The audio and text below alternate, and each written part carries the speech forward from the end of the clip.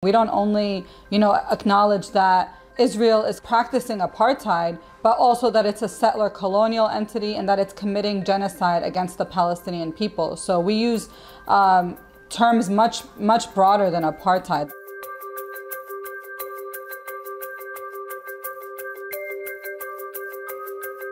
It is interesting to see organizations start to acknowledge or confront certain features of Zionism, like apartheid, but still refuse to talk about the occupation, still refuse to mention settler colonialism. The term apartheid itself legitimizes the idea that the problem in Palestine is a legal one, and that recourse can be had in bodies of international law.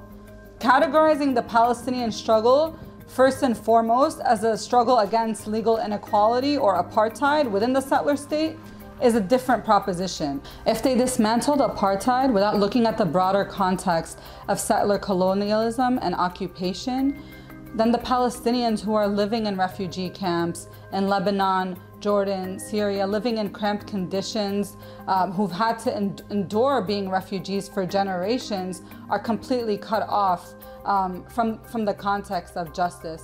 When we look at the Amnesty report, the issue with that is that they do limit themselves to the term apartheid. Just because legal apartheid was dismantled in South Africa, the long-term effects of it and the racial inequality that is drawn on economic lines and on racial lines still very much exists in South Africa. So if we apply that analogy to Palestine, it shows that inevitably targeting apartheid as a legal system is not enough and will not bring justice for the Palestinian people. When reports like this come out, they're essentially giving Israel the blueprint to continue to exist as an occupation and to continue to cause injustice against the Palestinian people while still maintaining some sort of legitimacy within a legal framework.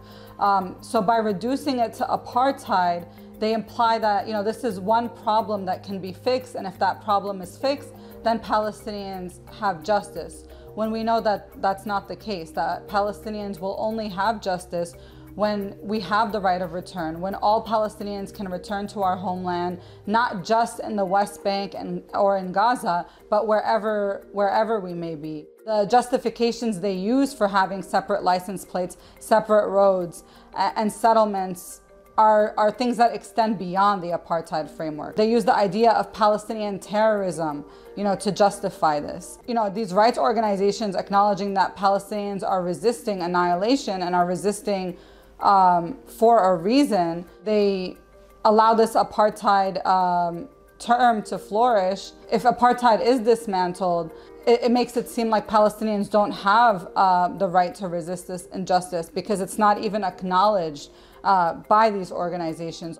I think that the fact that Amnesty released this report supposedly condemning the Zionist state for their apartheid practices is definitely something that came way too little, too late, and it just shows that they're trying to maintain their legitimacy, matching what people on the ground have been saying for decades. When Amnesty International came out with the report on apartheid, they didn't mention the occupation. And when they were asked what their position on the occupation is, they said that they have no position on the occupation. It's not even something that they would condemn. Instead, they want to focus on Israel's obligation as the occupier, implying that as long as there is no apartheid legal system, that Israel can continue to exist as a settler colonial entity and can continue to bombard Gaza and kill Palestinians. It's not just about racial inequality, it's about settler colonialism. Land grabs are made every day. Palestinians are kicked out of their homelands, and there are over 10 million Palestinians who don't live in Palestine, who are refugees scattered around the world or languishing in refugee camps in neighboring Arab countries. How can we talk about Palestinian rights or the Palestinian struggle when we take them out of the equation by focusing just on racial inequality within Palestine?